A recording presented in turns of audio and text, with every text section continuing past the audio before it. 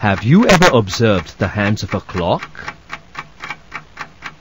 The two hands are at different positions at different points of time as they move along the dial. The two hands represent two rays meeting at a point. When two rays have a common end point, they form an angle. The two rays forming an angle are called the arms of the angle. The common endpoint is called the vertex of the angle. We measure angles in degrees. To measure an angle, we use an instrument called protractor. It is in the shape of a semicircle. The midpoint of its horizontal edge is called its central point. The angle at the center is divided into 180 equal small divisions.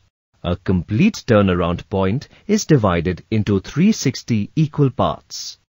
Each of these parts is called a degree, to be denoted by 1 degree. As you can see, the arms of the angle can take any position. Say 30 degree, 40 degree, 50 degree, 75 degree, 190 degree, 245 degree. Depending on the position of the arms, there are different types of angles. Let's learn about them. An angle whose measure is more than 0 degree and less than 90 degree is called an acute angle. Acute angle? No, it's acute. Acute angles are smaller than other angles. An acute angle whose measure is 90 degree is called a right angle. All right. Right angles are larger than acute angles. Obtuse angles are bigger than right angles. They measure between 90 degree to 180 degree. What will happen if both the arms of the angle are in an opposite direction? Nothing. There will be no angle. Wrong. This type of angle that measures 180 degree is called a straight angle.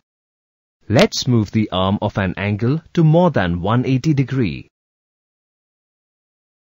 An angle whose measure is more than 180 degree and less than 360 degree is called a reflex angle. Okay, what will happen if both the arms of an angle overlap each other? 0 degree. 360 degree. Yes, both are correct. An angle that measures 0 degree is called zero angle. When the arm takes a complete turn, then an angle of measure 360 degree is formed. This type of angle is called a complete angle. Let's have a quick review. Acute angle, right angle, obtuse angle, straight angle, reflex angle, zero angle, complete angle.